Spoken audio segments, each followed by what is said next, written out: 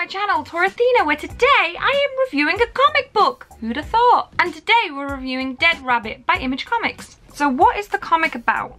Written by Gerry Duggan and drawn by McCrea, back in the 90s, Dead Rabbit was a prolific Boston stick-up man and hoodlum, until he took down one of the last big scores and disappeared. Nobody ever discovered the truth. He retired to be with the love of his life. Now he's back in the mask to save her. But no one, not his wife, the mafia or the cops, is happy that he's out of retirement. So what did I think of the comic? Okay, I actually loved this comic. I really loved it. This is something I read on January the 3rd, so we're only 3 comics into this year. But it was already my favourite comic that I had read. Infuriatingly, I discovered this is actually also a comic that got recalled because there was a copyright scandal with the name Dead Rabbit. Apparently it's a bar in New York and they wouldn't let them have the name. I don't know why, that's all I know. Very annoying, but I have heard that it is meant to be coming back, but issue 1 and 2 were recalled, so it's very hard to get hold of issue 1 and 2 now.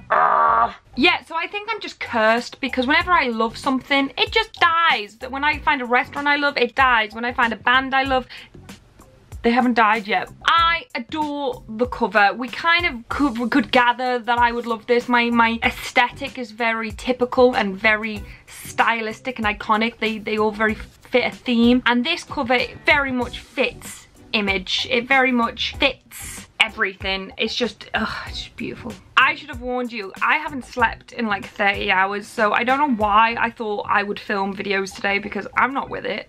I'm reviewing a comic and I'm just like, it's very good.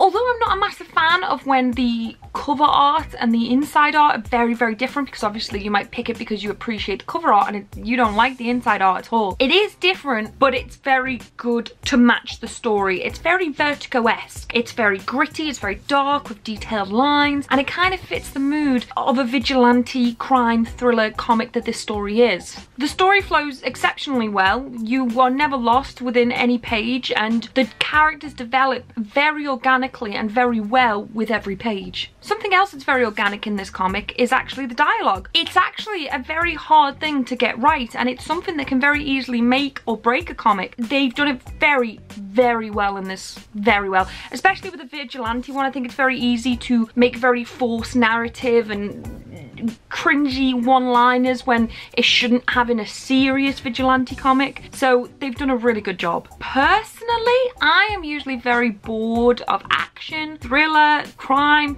even drama. It just doesn't interest me, if I'm honest. If there isn't a clear, strong theme of like romance or horror, that's it. I'm not interested, and I was so invested in this comic. I'm so invested in this comic. I found issue 2 for like a tenner online, and I was tempted to buy it, and I'm poor and a cheapskate. So the fact that I was actually thinking I would spend £10 on 24 pages just to read the story, not even to collect, just to read the story, that says a lot. I've written out of 5 for my YouTube reviews, but then out of 10 for my overall reviews, to be more precise, at the end of the year when I kind of do like monthly awards and or annual awards, and I give it 5 out of 5. But only 9 out of 10 because nothing's really perfect. So I think really it'd be a 4.5 and I've rounded it up. But annoyingly, it was a brilliant comic that you probably can't go and read easily now. So I'm really sorry about this review. But I want you to keep an eye out for it for when they bring it out again like they said they would, or if you find this comic at a reasonable price, or if you have loads of money to burn, buy it at a whatever price, because I think it's worth it. I really enjoyed it. Thank you so much for watching this comic review. I hope you enjoyed it.